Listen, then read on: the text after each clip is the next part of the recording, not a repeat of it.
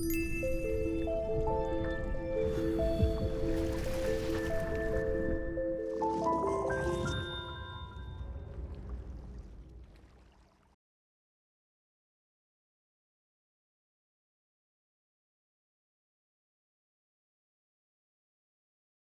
morning. Welcome to Blank Space, and welcome to the 2018 Riverbend Film Festival. This is a very special event. I'm glad you all came out on a Friday morning. My name is Carrie Lee Kendall. I'm one of the entertainment coordinators. We have such an incredible team that's been able to put a fabulous fest together for you today. I just want to say thank you so much to Emily Evans. And also the Goshen College ASL team that's come out to sign for us and interpret for us for the next couple days here at the festival. You guys are amazing.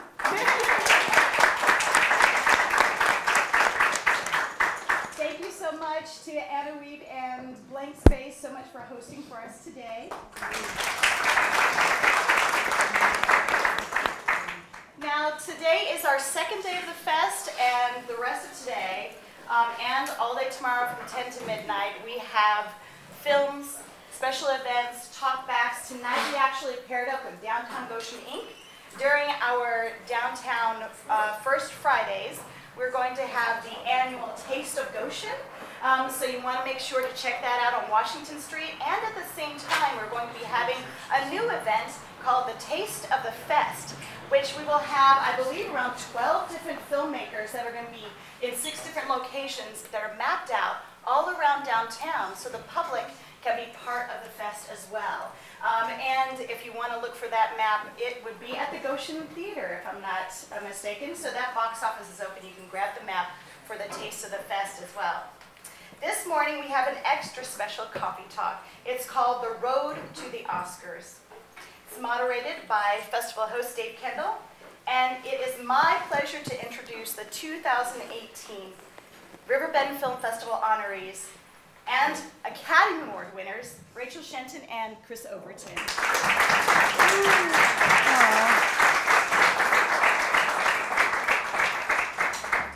Good morning, everybody. Thanks for joining us. It's great to see you, and it's an absolute pleasure to be sitting here with Chris and Rachel. And this is your first time in Indiana, right? Yes. Yes, it is. Yes. Has it been a good stay so far? It has. Yeah, it's been lovely. It's very peaceful here. They've been over at the Inn on Fifth, and you've been taken care of by Ken and Karen, right? We've been taken care of so well. We have at least 3 breakfasts every morning because there's too much choice, so we just go for all of it. And you can see that they're traveling with Oscar, and how has it been traveling, going through airport security with Oscar? Well, it's very heavy, so sometimes we have to take both of them. But if we're going long distance, we just take one. But yeah, we've taken it through a few airport scanners, but it's safe to say that American security is definitely the best. Oh my God! I mean, nothing gets past you guys. Seriously. Open the case, liquids, Oscar. Everything in there. But yeah, we've been through other airport securities and it just goes through and they don't say anything. Which is worrying because... I think so. Yeah. Well, what do they say when they see Oscar float by on the conveyor belt? When it comes through, it just looks like a very large object, but you can kind of make out that it's sort of a person, apparently. And so they always go, is this an Emmy? Do you have an Emmy in your bag? If you didn't get to see The Silent Child, it's a beautiful movie, and it paired so well. I've heard so many people say that last night it paired really well with Hotel Salvation, so it was really nice to see those 2 movies together. So this is called Road to the Oscars, and we're definitely going to talk about that. But I'd love to hear, and you've told me already, but I'd like to hear again how the 2 of you got together and started this working relationship and this relationship. Hang on a minute. I mean, you don't have to go into I thought it was a detail. film talk. No. Yeah, I mean, I've known Chris for years. We worked together on a job over 7 years ago on a TV show in England, and that's how we initially met. We were friends for years, sort of vaguely kept in contact, not really. And then I was out in America, in Los Angeles, filming a show, and he came over on holiday, I think, or for a wedding or something like that. No, I was trying to do pilot season, wasn't You I? were going to a wedding there, yeah. right? Yeah. No, I just made that. As well, I don't remember anything. You remember. he was struggling with a self-tape, so he texted me saying, can you help me put myself on tape? And I did. Went out for sushi. And that's how that bit started. So, and then cut to a year or so later, I was back in LA and Chris was in London. I FaceTimed him and said, I've got this really good idea for a film. I've been involved in the deaf community for years and years and years, so this is something that's very close to me. I said, I've got an idea for a movie. And he said, I think that's a good idea, you should write that. So I did. Yeah, and I read the first draft of the script and was just completely blown away by it, and that was about 2 years ago, and ever since that day, we've worked solidly, day in, day out, on the film, and now we're here in Riverbend. Yeah, well, thanks for being here. The two of you have had successful careers as actors and producers for a while now. So you wrote this screenplay, and then it's like magic happens. The two of you have this wonderful project to work with, and then what's next? I mean, yeah, I wrote it. The Silent Child was the first thing I've written. So I guess you just feel, I mean, still do, just feel hugely underqualified. Being an actor, you sort of think, oh God, how can I, who am I to write a story, you know? This is your very first screenplay, right? Yeah, and absolutely. Chris, this is your directorial debut. Yes, it is, yeah. That's a little bit like getting up to bat and hitting a grand slam on the first pitch, really. Yeah, I think we've set a really unrealistic precedent now to live up to. Yeah, where do you go from here? Retirement. We're going to retire. Well, yeah. I've heard you both say that this was the film that absolutely had to be made. Yeah. And it was made through a real grassroots effort. Can you talk a little bit about what that looked like? Sure. Well, it was made with a lot of heart, and Well, yeah, we crowdfunded. yeah, and I think everybody got on board, and we all worked so hard just because of the script and the kind of the message behind it, and Rachel's what she's been doing in the deaf community for well over a decade. So, yeah, we tried everything, I think, didn't we? We tried to raise the money as in so many different ways, and nothing was working. And we tried for a long time, and then it was like, right, we've come to this end of this weird road, and we were like, wow, we've got to do it. So it was crowdfunding, which we were really scared of because we've heard so many horror stories of, you know, people ending their campaigns with like $100 or £100 on their campaign, and you set yourself up for rejection, don't you, I suppose? Well, it's just hugely exposing, because not only are you putting your idea out there and wanting people to like it, you're also expecting them or wanting them to part with their hard-earned cash and give, you know, to help you make your movie. So it's just so exposing, really. But actually, in hindsight, that was a really good thing to do, because what it kind of did was it allowed us to test the water with our idea and to see if, I guess, it had legs and people bought into it and liked it. And thankfully, we had a successful Indiegogo campaign because we'd heard so many horror stories. But we were super resourceful ourselves. We didn't just wait for people to give us their money, and because that felt so weird. So we created a roadshow called Deaf Not Stupid, and we went round to primary schools. Do you say primary schools? Like little schools, like, but you know, elementary schools. In the UK, with this sort of deaf awareness workshop, where we would teach a little bit of basic sign language, a little bit of deaf awareness in exchange for a donation. So we were quite resourceful, as well as Chris's mum and dad have a cupcake business. Not anymore. Not anymore. We've bankrupted them. No, we haven't. But his mum and dad made cupcakes, and my mum and her partner sold them. So we raised quite a bit with cupcakes as well. And it's interesting, the people you meet along the way. Like, we had donations come from people that we've never met, and they've been a big part of the film, and they've been big backers. So it's a real journey, and you really meet some incredible people on the way on a crowdfunding campaign. So I wouldn't change the way we did it. I think the fight to make it is kind of what made it special. Yeah. Well, the performances, I think everyone would agree who's seen it. The performances are beautiful. Absolutely, you're stellar. Thank you. But Macy is incredible. How did you go about finding, she was 4 years old at the time? 5 at the time. 5 at the time. Playing for, yeah. And how did you go about finding an amazing 5-year-old deaf actor? Facebook, actually.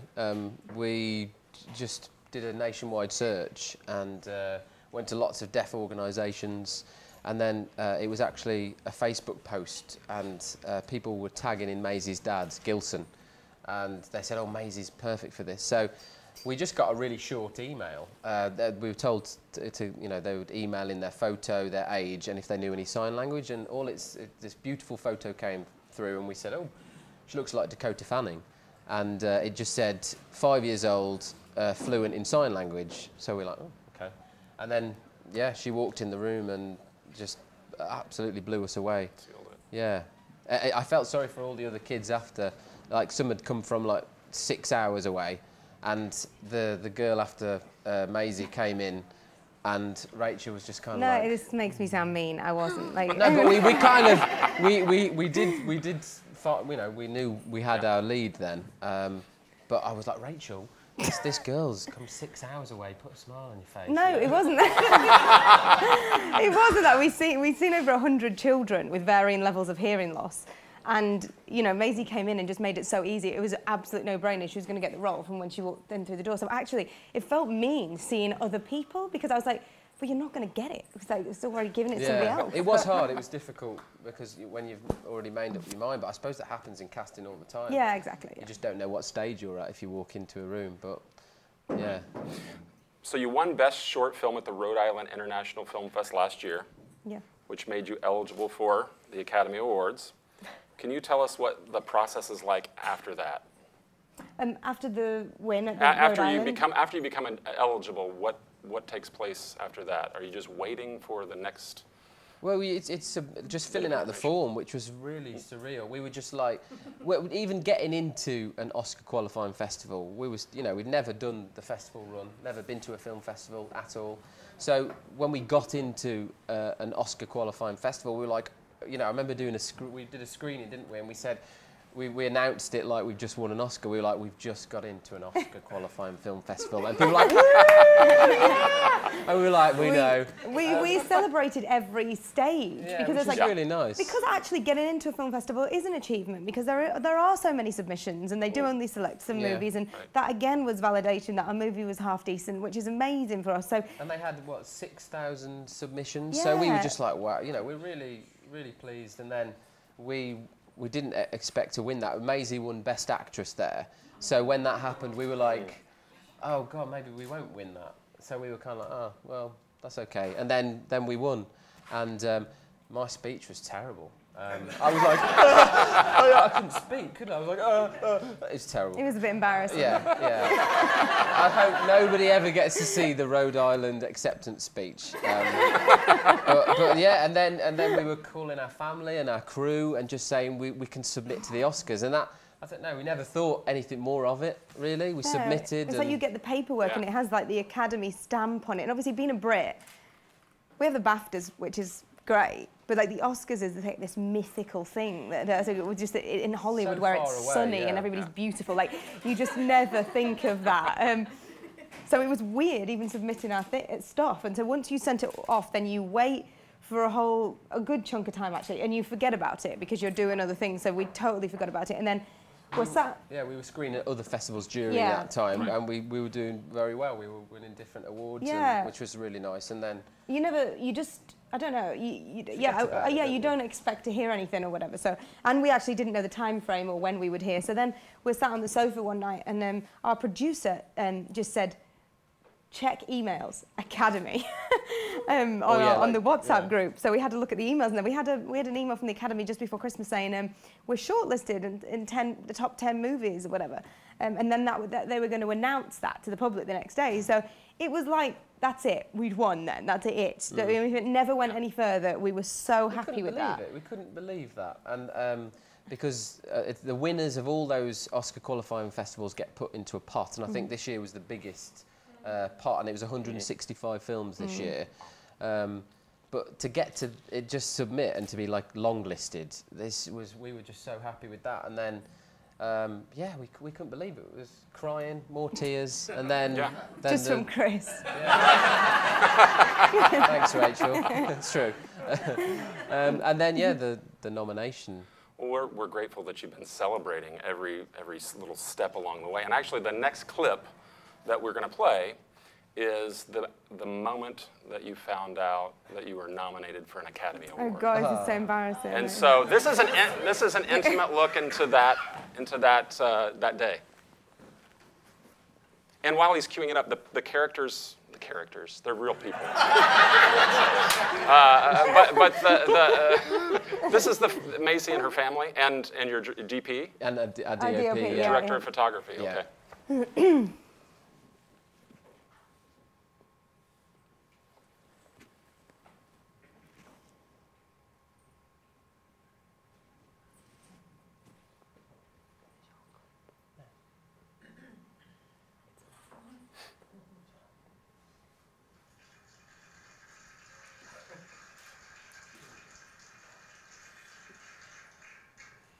And now, here are the nominees for Best Live Action Short Film.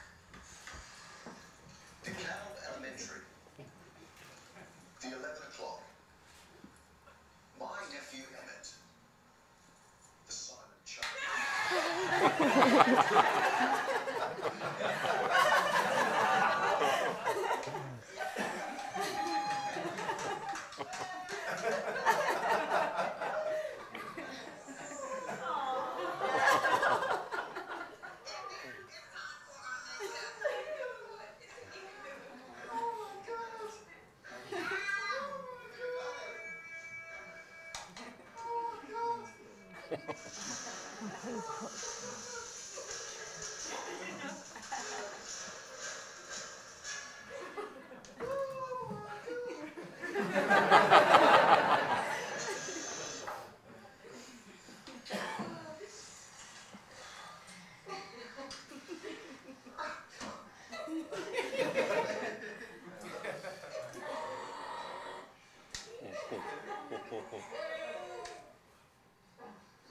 Hello, yeah, I'm guessing you've just seen it, huh?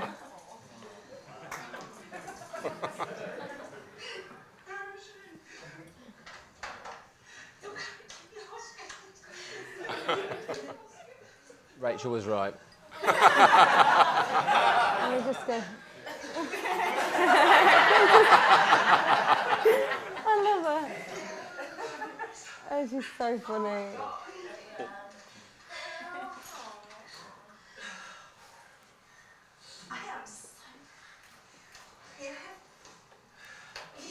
Look at her face.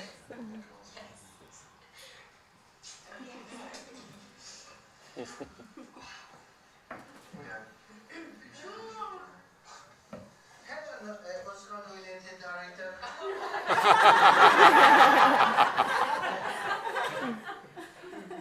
Hello, what's going on with Indian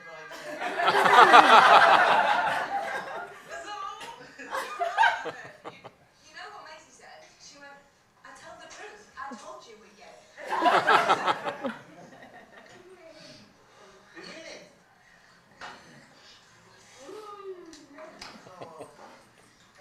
I'm going to buy a sweet. You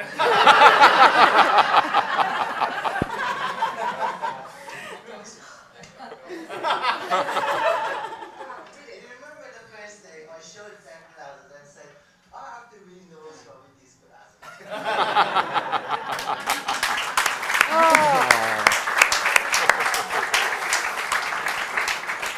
So I've been editing all of these reels that you're seeing, and I queued that clip up for Carrie Lee the other day, and I knew that we were both going to be crying at the end of it. It's like it's a catharsis for us. We like to do that occasionally. It's a therapy thing.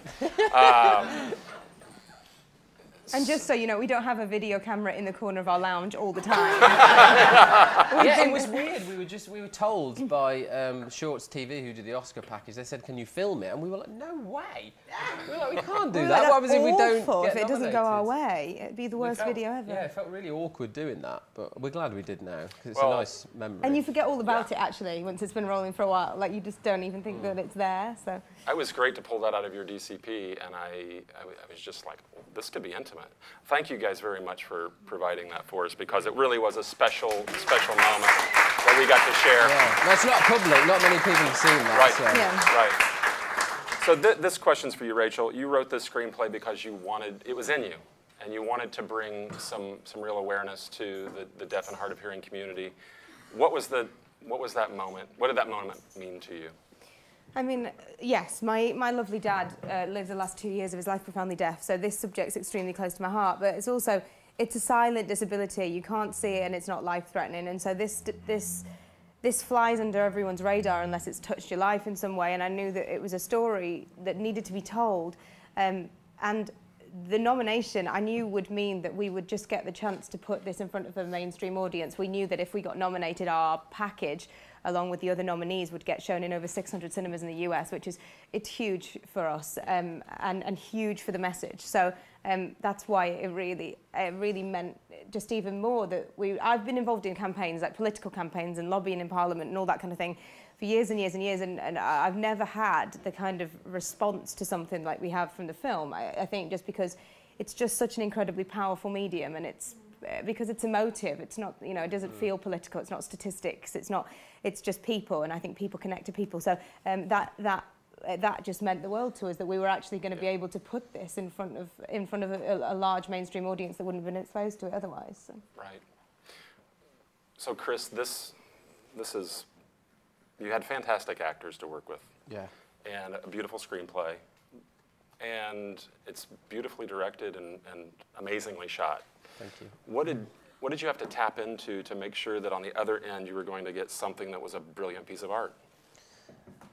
I think the script itself made it a lot easier, and all the actors. And I think all the work we did in pre-production, I think the film was made in pre-production, you know, with the script and the actors that we had. And then, yeah, the shoot was just this manic blur. And it was, the puzzle was slowly starting to come together. And then I remember seeing the first cut of it, and our hearts just dropped. We were like, oh, God. Feeling. We were like, oh, I We're thought like, we did better than that, you know. So that was, yeah, it was really strange. And then Ali, who's the DOP, who's basically overseeing the editing, he's just a genius. And we really made the film in the edit. We really told the story, and there was so many, there's a lot of footage and a lot of scenes that got cut from the film, but and we hung on to them. I don't know, maybe because we fought so hard to get the money to make them, we could have saved a lot of money, I think. Yeah. Yeah, so I think it was just like, it was a process. It was a long process, and it was, it just slowly came together, and we got, the film was about 25 minutes for quite a long time. And I think the film really came together in the edit when we just, you know, bit the bullet and got it under 20 minutes. And it felt like the pace was right, things were happening at the right time.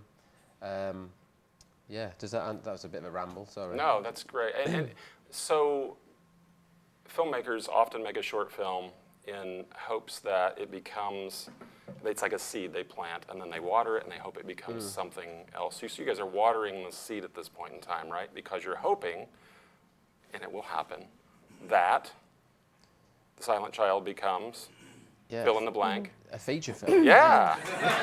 So this is a quiz.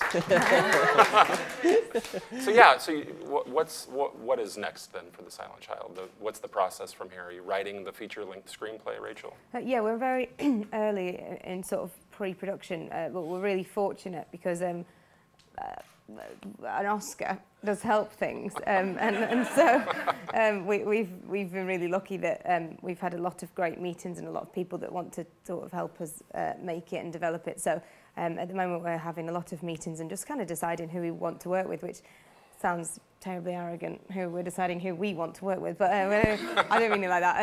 I just mean we're very fortunate that we have a lot of people that are interested in helping us tell the story. So I guess it's just about making the right choices, and then we full steam ahead and make a longer version, really. And we want to make it.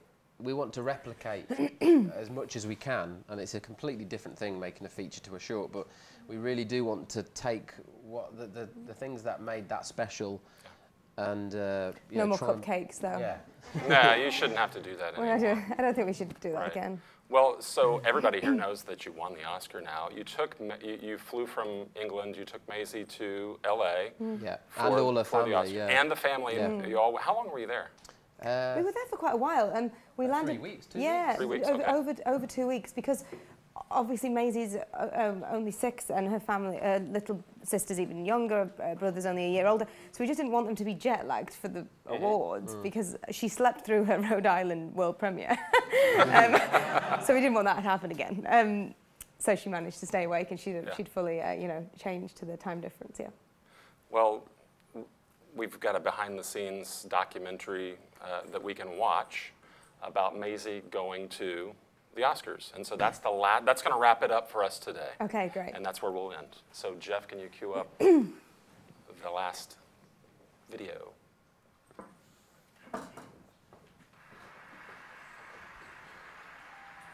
the Oscar goes to... We made it. Through the snow and the snowstorms and the cancellations.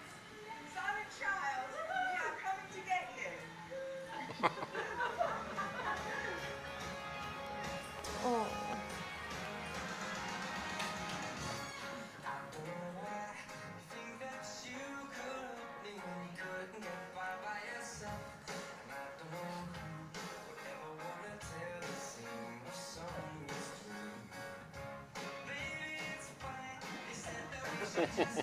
That's my mum. as you can tell.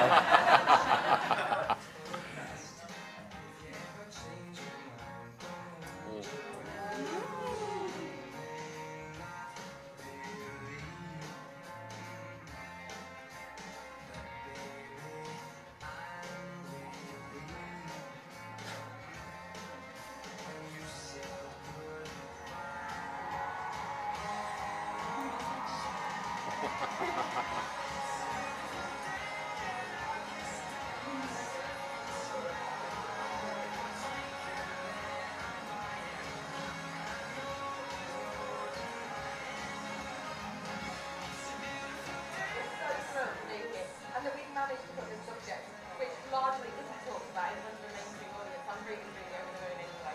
Whatever happens.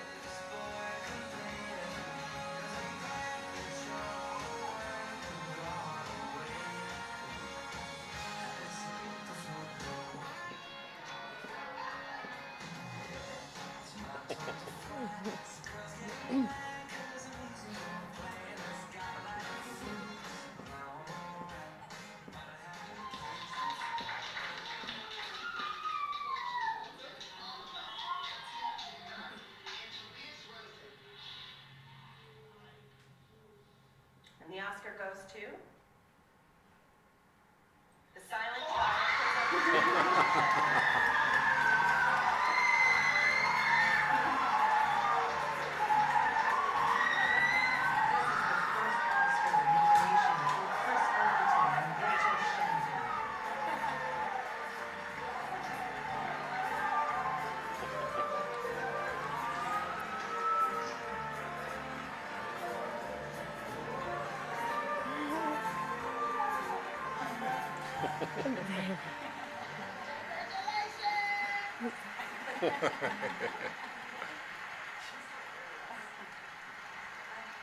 Oh God, hello. I made a promise to our 6-year-old lead actress that I'd sign this speech. And my hands are shaking a little bit, so I apologise. Thank you. Our movie is about a deaf child being born into a world of silence. It's not exaggerated or sensationalized for the movie. This is happening. Millions of children all over the world live in silence and face communication barriers and particularly access to education. So deafness is a silent disability. You can't see it and it's not life-threatening. So I want to say the biggest of thank yous to the Academy for allowing us to put this in front of a mainstream audience. This was such a team effort, so I've got to say thank you to our parents for making and selling cupcakes so we could helping us finish the film. Thanks to everyone who backed our Indiegogo campaign. Thank you Vanessa Johnston, Terry Murphy, all our executive producers, Danny Ormerod, everyone at Slick Showers and Slick Films, all our incredible cast and crew, Maisie Sly, Julie Foy, Rebecca Harris, Ali Farahani. We couldn't do it without you, but lastly, my fiance, Rachel Shenton. It's really your hard work for the last 12 years that has really made this project authentic. Thank you so much, guys.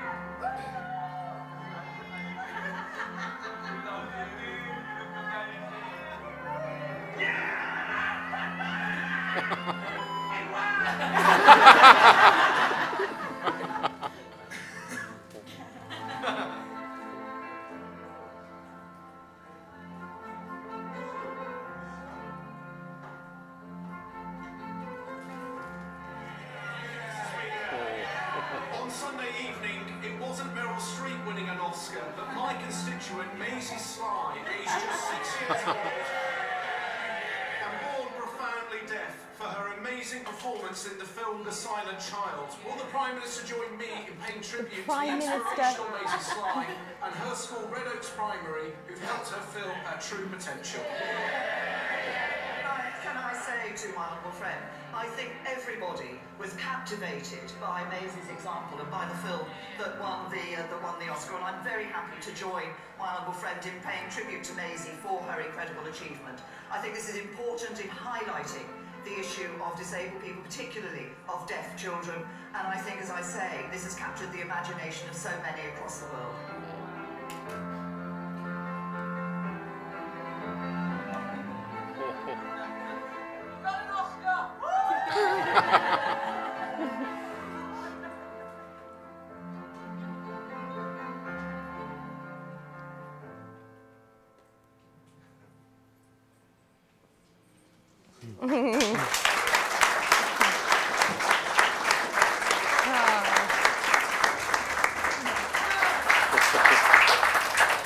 Thank you so much, Chris and Rachel, for sharing your road to the Oscars with us. That was quite a special trip with you today. Oh, it was thank you. absolutely lovely. Thank you. Thank you, Blank Space, for having us today. Thank you, Jeff. Thank you to Emily and to Sandy for being here with us. You guys, I'm a little verklempt here. I would like to mention, up next, we have our shorts block at the Goshen Theater. So you can catch that at 11 a.m.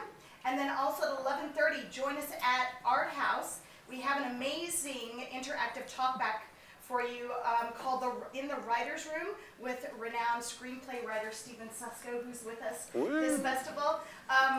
And don't forget, the Taste of the Fest is happening as well. Grab your maps at the Goshen Theater. Let's hear it one more time for our 2018 Riverbend Film Festival. Thank you.